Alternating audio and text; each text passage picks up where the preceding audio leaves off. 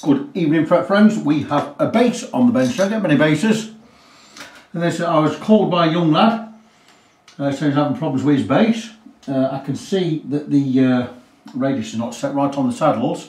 Getting a bit of fret buzz here and there. Well, it's no surprise. I've been across the frets with a fret rocker. It's got 6 high frets, so we're going to give this a fret level and a setup. Not giving it a complete fret level. I'm going to spot level with 6 that are high. That is it. So we're just going to get it playable. When I've leveled the frets, we are going to recrown and polish them, obviously. We'll polish all of them. We're going to treat the neck. We're going to make sure the nut slots are cut okay. We're going to set the intonation, set the saddles, set the amount of relief in the neck. Pretty straightforward. It's got one volume, one tone, split pickup. Nice thing. These Squier bases are pretty decent. Crafted in Indonesia, probably a 2014 model. It's got a serial number CS14 on there. Nice looking base, nothing spectacular, but yeah, nice looking thing. So not a lot to report. I'll come and show you things now and again as I do them. I'm not going to film a great deal on this. There's not a lot to show, to be honest with you. And the thing is, it's Wednesday. Wednesdays are days I don't open the shop on Wednesdays. Wednesdays are days for what I call my reserve list. Or my emergency list. Anybody that rings me up, like I've had 2 people ring me up last night, for instance, got his guitar, blah blah blah, I've just bought it off eBay, but the frets seem to be all over the place, can you check it over for me? I call that an emergency, because he just bought it from eBay. If I stick him in my queue and he has to wait 3 months, he's lost his chance of returning it. So I've had 2 of them in today. Some other jobs I've taken on as well. One needs some routing doing. I'm not getting the router out this time of night, so I'll put it on the back burner. So Wednesdays are my like I say, my reserve list days or my emergency days. I actually had 7 guitars in today. I've got this one to do. I'm going to do this one tonight. I've got 2 others I need to change pickups on. Might get them done tonight. I don't know. It's about 5:30 now. If I go to about 9:30 tonight, I'll probably get another 3 or 4 done. So without further ado, I'm going to crack on. I'm going to do the setup as it is. Just check everything. Make sure the intonation is right. All that. We're going to whip the strings off. We're going to have a look at these frets and we're going to put it all back together. There you go. I have done the setup on the bass and it plays really nicely. I've set the relief at the 7th fret to 0.3mm. I set the action at the 12th fret on the bass side, 3mm. That's the top of the fret to the bottom of the string. And 2.25mm on the treble side. I've set the radius on the saddles and I've set the intonation. It's absolutely bang on. The bass plays really, really well, bar a little bit of buzzing because of the high frets. So it just needed a proper setup. There was no relief in this neck at all. It was set dead straight. That's why the lad's been having problems with it. So I'm really happy with the setup now. So I'm going to remove the strings and I'm going to do the frets. I'm going to level the frets. Now chances are you're not going to get to see me leveling these frets because we're losing the light. It's getting a bit dark. It is 6:30 in the evening. I'm going to be spot leveling them. I'm probably going to go and do them on the bench behind me with a spotlight, so I may turn the camera on just to show you 1 fret. But I'm going to crack on because light's against me and I want to get done. While I still have enough light to work on this bench, I am going to carry on working on this bench. So I've just loosened the truss rod just to set the neck dead straight, because I need it dead straight to check the frets. And that is bang on. So we're just going to go across the frets with a fret rocker. You know how this works. And just we're going to eke out any high frets. That one's rocking. And I'll mark the area. I have 3 areas. Middle is 2, furthest away is 1, closest to me is 3. So 1, 2, 3. That's just in case I'm going to draw a map or a key. I could just write down which frets need attention. And like I say, I'm just going to spot level, and I'm not going to faff about. Certainly not going to faff about for the camera. And if it happens to be more than 6, tough now. I said I'm going to do it. And I've just told you I'm going to do the frets for 30 quid. So, but I'm going to tap them in slightly with a hammer, so some of them may reseat and seat better.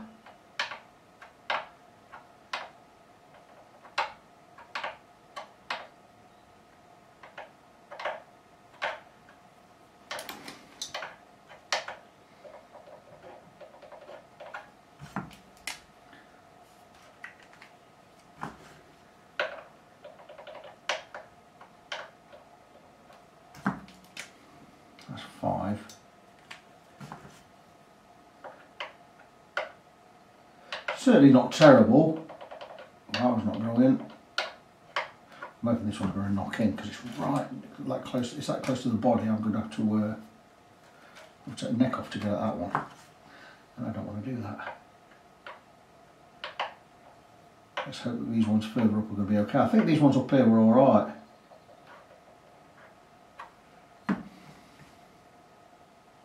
That's 7 already.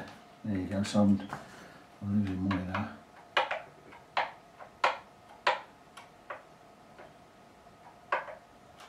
But I'll tell you what, 7.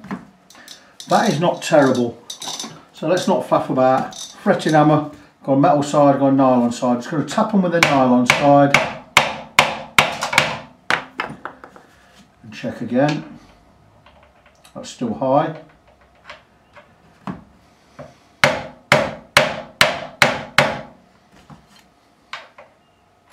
Let's fix that one. This will not be fixed with a hammer. Sometimes they're just slightly unseated. Still high.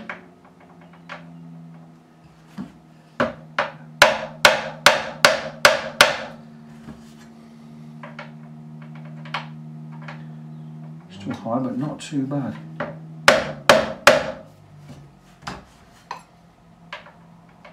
Still high. Always support the fret you're hammering. Go with the metal side, it's not going to hurt it.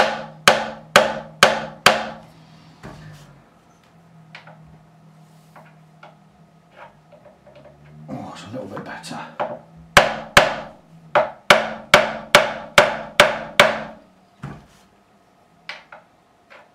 That's not so bad. That's still high. Not so bad there. Still a bit high there. This one's high as a kite. Okay, still plenty of work to do.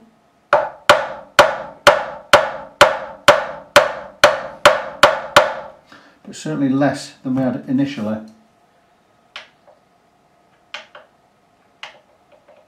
Oh, a little bit there.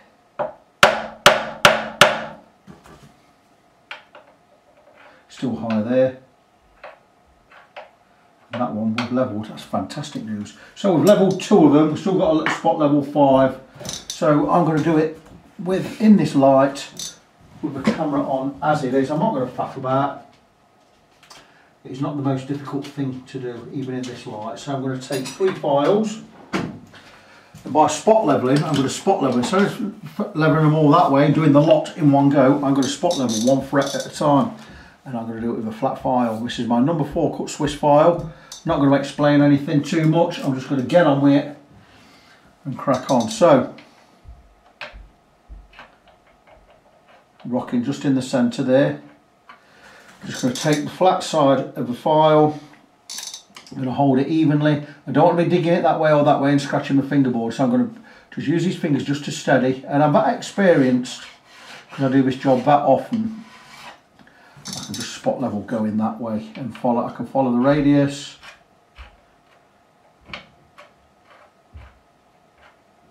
Just a couple of strokes. Always need to wipe the file. Just a couple of strokes. I don't even need a supported hand there. I'm just going to go really gently across. Follow the radius. It can find its own level. And that, my friends, should be spot on. That fret is now level. Straight away. No faffing about.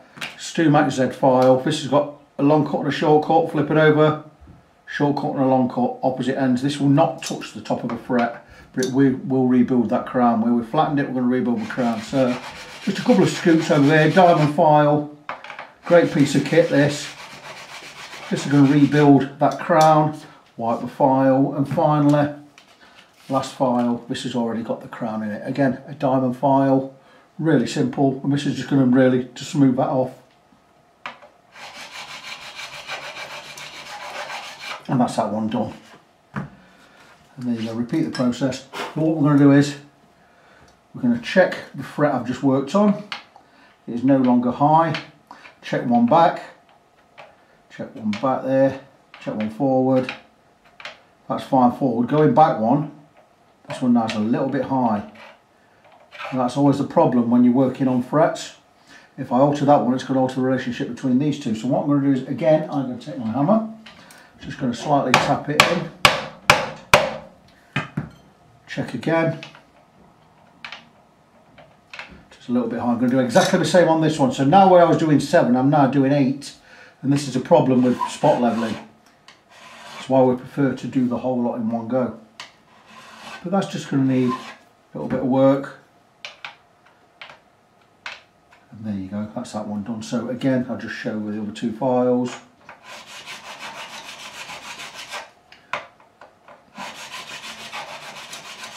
I'm going to be no faff Frankie on this tonight. So that's those 2 frets levelled. Now we're going to check one back again. That's absolutely fine. Check one forward. That's it. So these frets are now level and they're beautifully crowned again. Always clean your file. One there. One there. One there. Again, fret rocker out. Check your next one that's marked up. Just rock it. Just rocking there on the end. So you're basically watching me work live at the moment. That's that one done. Check the next one along. That's going to need quite a lot of work.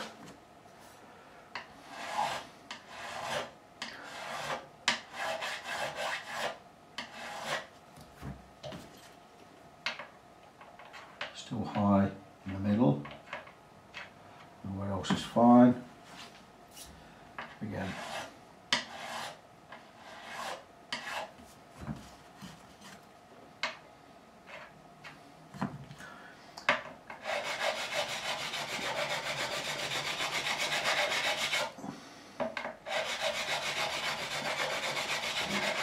Done that one and this. Don't forget I've done this one as well.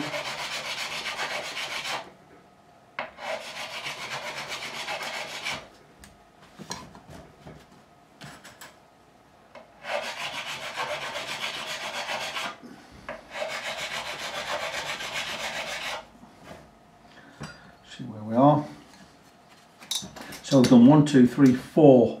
Just check again. We're all good. This is one I've just done. This is one I've just done. All level. Fantastic. Move on to the next one. Clean the file. Last one at this end. So you now see I'm now working live. I'm not pausing. Not pausing for breath. Not stopping. Just get them done.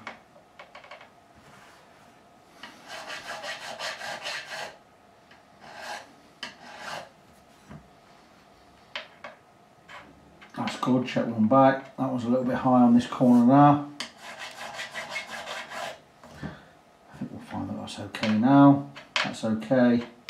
That's okay. Okay, clean file. Clean the file.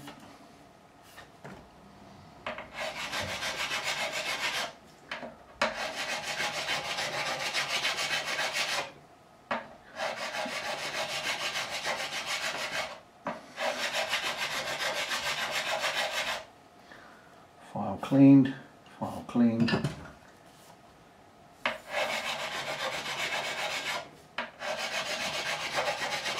Just for good measure, go to the next one. Go back, check again. Check all the ones we've gone by now.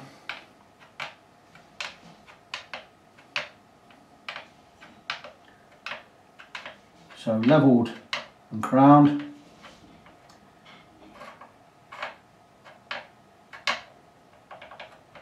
Now got high spots on this one. That's because we've worked on the one next to it. Just give it a tap. Probably still going to be high. Just a little bit. Again, clean the file. So you get to see why we always prefer to do all of the frets. Because this 7 I was doing is now turned into probably 9 or 10. That's just the way it goes. That's why we don't like spot levelling, we like to level the lot. Much easier to level all of them. Takes longer, obviously.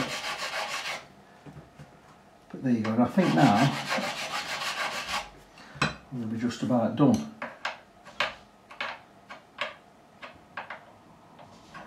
And that was a little bit high again because I removed it from there, and now I've got to remove stuff from there. But we are getting less and less as we go across. Now that one. So everyone's going to end up getting worked on.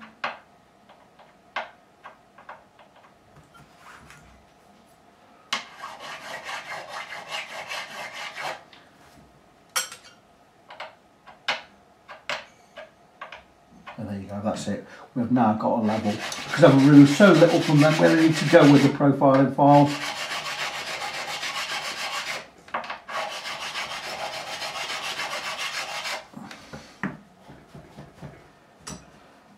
So 1, 2, 3, 4 more to do. We've done 1, 2, 3, 4, 5, 6, 7. There was only 7 initially, there's now 11. That's because when you alter one, it alters the relationship with the next 2 along. So if I alter that's that one and that one, I've got to check, and that one and that one. I think you see how it works. That one's good. That one's pretty much okay, not fantastic though. So this one just need to just scoot over. Just needs a little bit of leveling there. So profiling file is fine.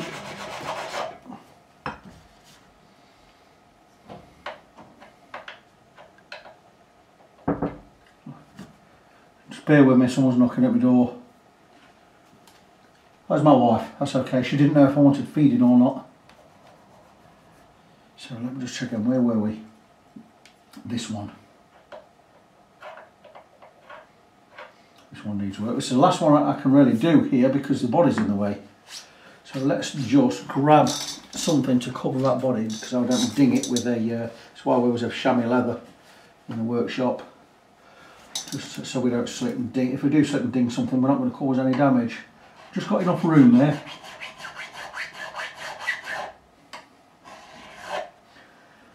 Just got enough room to do that one.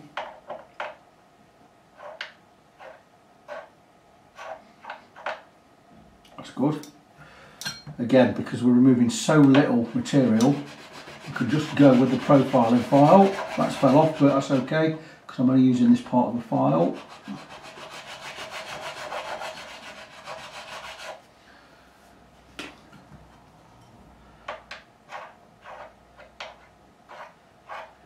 Very good. This one doesn't need any work. And it doesn't, that's fantastic. That's one that knocked in. The last one is a little bit of work just on that far side. This is fantastic news because I could just get at it here without needing to cover anything.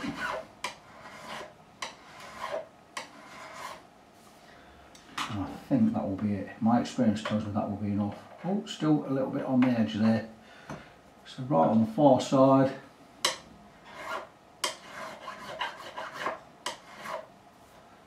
Check that again. And that's it, that's all of those frets level. Check one back that way, that's fine. That's fantastic. So they are all done. Wrong file.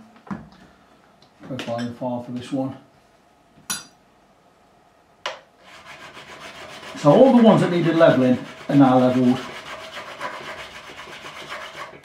And that is the frets done. Let's just go across with fret rocker. I just want to check this one here. That's good. That's good.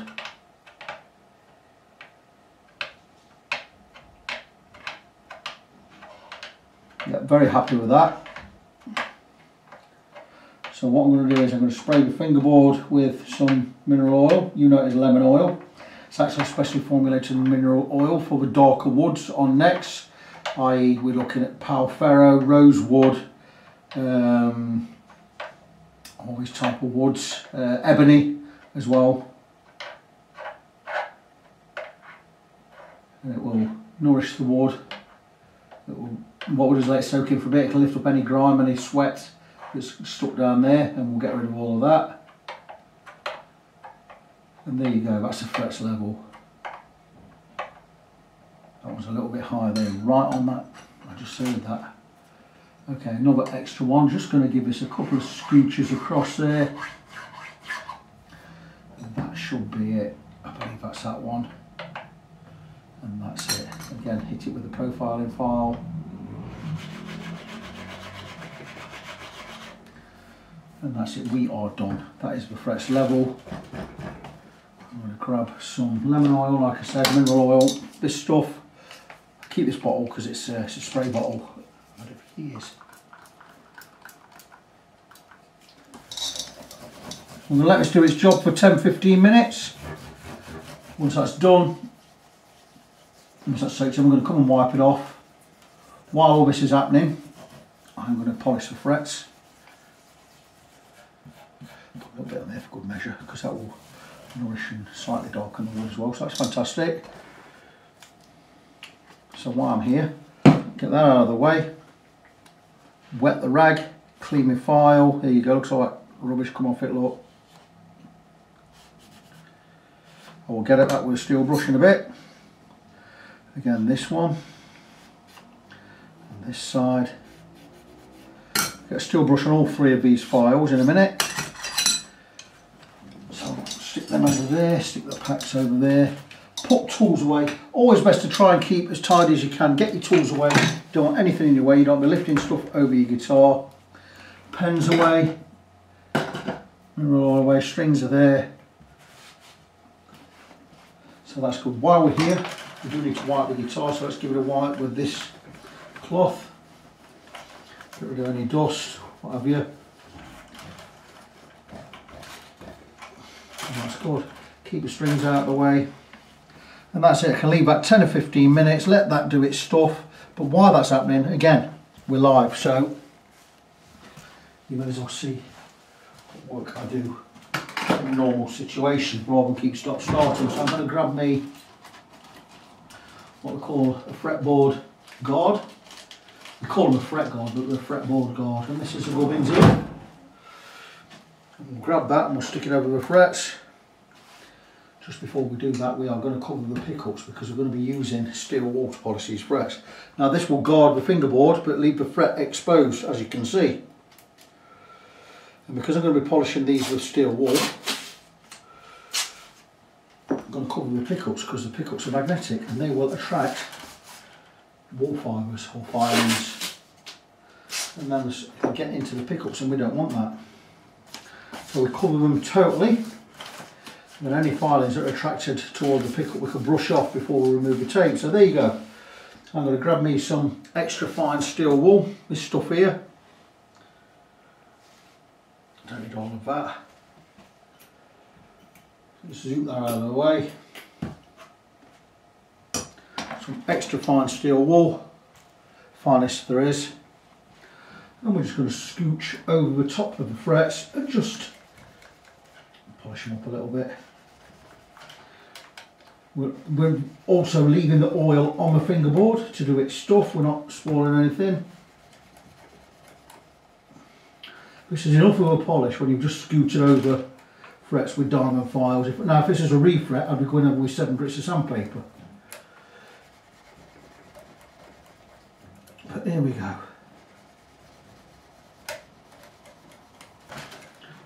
So I think I can safely turn off the camera now because I'm going to leave this on for 10-15 minutes. Once that's done, I can get strings back on, tune it in, and bingo, the bass will be done. So, back soon guys. And there we are, friends, we are all done. And it wasn't a major job on this one, just basically a standard setup and leveling a few frets. Okay, I had to level more frets than I expected. It would have been better just doing the whole lot, but you know, if it's something you can do just by spot leveling, why spend 120 quid on something? So the bass, when I set it back up, for some reason the action was really high, I don't know why, so I reset the neck, checked every nut and bolt, tightened everything up, dropped the saddles again. We have a nice 9.5 inch radius over the strings now. The guitar plays really well, stays in tune, it looks the part, and it's all clean and it's working. Just one thing I needed to do, I didn't check the strap pins. That one's a tiny scooch on that one. Check this one. And that's it, we are all done. So without further ado, we'll wrap this one up, move on to the next one. Just want to remind you of my website before I go, facebook.com/ng17, that's facebook.com/NGONESEVEN. There's also fretfriend.co.uk, but that is it until the next one. So as always, God bless you, be good to each other, and I'll see you in the next one.